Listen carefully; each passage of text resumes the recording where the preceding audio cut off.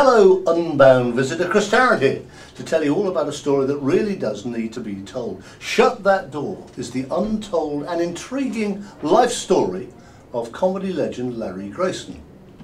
This definitive biography is largely based on new, fascinating insights into Larry's highly unusual life, which come from recently discovered, unpublished autobiographical jottings made by Larry himself in the autumn of his years.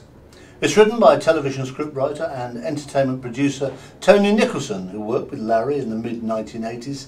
Tony's been a mate of mine for over 30 years, and what he doesn't know about the golden age of showbiz really is not worth knowing.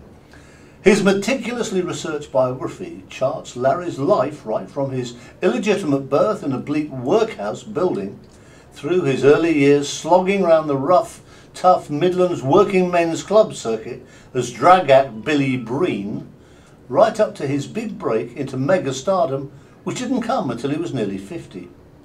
Larry's private life, like his career, was turbulent and unorthodox.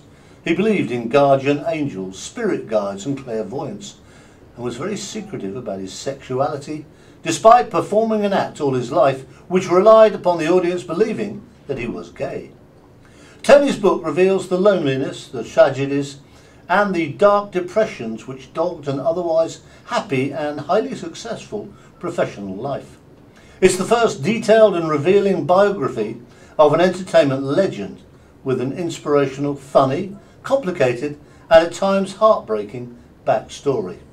Go to unbound.co.uk right now if you're not already there and make a pledge to read Larry Grayson's biography for the very first time.